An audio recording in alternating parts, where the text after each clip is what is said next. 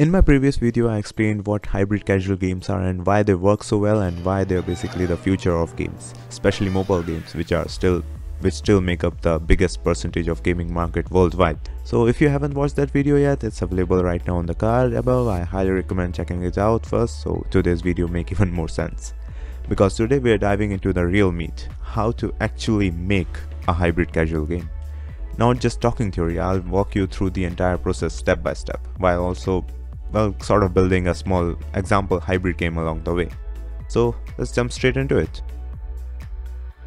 So the first step, and honestly the most important step, is the idea, or in this case, ideas. Yes, plural. Hybrid casual games are born from mixing genres. You take one strong, simple core mechanic like tapping, swiping, shooting or running, and then you layer in the features from other genres.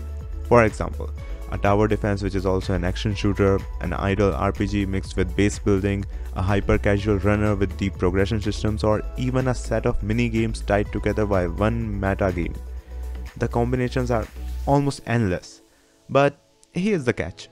Don't oversaturate the games. Hybrid casual doesn't mean just throw everything you like into one messy soup and then just hope for the best. It means adding just enough genres to make it feel richer and longer lasting than a simple hyper-casual game. For our example game, I'm picking a few of my favorites: resource management, idle mining, a little bit of RPG, and a little bit of tower defense. Why these? Because they complement each other really well. Mining gives resources, resources power towers, towers defend your base, and RPG upgrades makes the mining just more efficient. That's interdependency, and that's what makes hybrid games feel satisfying. If your genres support each other, gameplay feels natural. If they fight each other, the game will just feel confusing. So in our case, mining and resources gives out towers and RPG progression, and that's our core loop already forming. Now that we have the idea, the next step is something most beginners kinda skip, and I kinda used to do that as well. Go to the drawing board. Literally, just get a drawing pad, a sketchbook, or even just a cheap notebook, it doesn't matter. What matters is that you draw the game, even if you're not an artist. Trust me, stickman and squares are more than good enough. The whole point here is to visualize the flow, the transitions, and the basic movement to movement gameplay. Let me sketch out our basic example here. The idea is very simple. The player lives alone in the wild, maybe in a forest or a wasteland. During the day, they gather and mine resources, and at night, animals or hostile creatures attack the base. The players uses the resources they gather to build and upgrade towers, walls, traps, or even their character. Maybe they can craft items, maybe they can sell access materials to a traveling market or a caravan for cash, and then invest the cash into better mining tools, faster progression, or stronger upgrades. And just like that, without writing a single piece of code, we have a game loop that already feels fun and engaging. Let's break this down properly. Day phase, collect resources, build upgrades, and at the night phase, defense and rewards, and then repeat. This loop should be very clear for hybrid casual games. Players should immediately understand what they are supposed to do even without a simple tutorial. So the game starts like this. The character arrives at a tiny abandoned farm that they have just purchased, maybe something like that. Maybe there's a broken shed, a well, some trees, and a stone pile.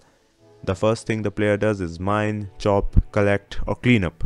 They get enough resources to fix the shed, build the first tower, or upgrade their weapons. Then night comes. Enemies attack. The player tries to survive. If they survive, boom, just like that we have progress. And that is the exact kind of loop hybrid casual games rely on. Simple actions, meaningful upgrades, rinse and repeat. So why this structure works? Well, this setup gives us four simple things. The satisfying simplicity of a hyper casual mining, the mid-core progression of a tower defense, the long-term retention of RPG upgrading, and the content variety of base building. Now again, the base building can extend into much further, just like we do in Minecraft. Each part feeds the next. Nothing feels wasted, and the player always feels like they are moving forward. And that's basically the best thing about a game. The player needs to understand that they are actually moving forward in game. They're actually progressing. Okay, preparing for development. So by this stage we have the core idea, the interdependent genres, the early sketch of the world, and a working loop that keeps players engaged.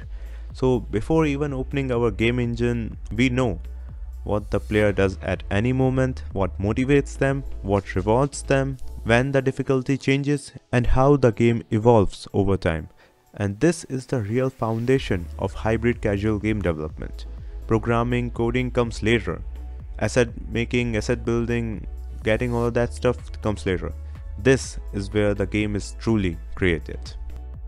So now that we have the concept, the sketches, and the game loop defined, in the next video we are going to move into the real fun part, building the actual prototype inside Unity. We'll start by creating the player, setting up resource nodes, building the basic day-night loop, making a simple clock, and slowly layering the systems until it becomes a fully fledged hybrid casual game.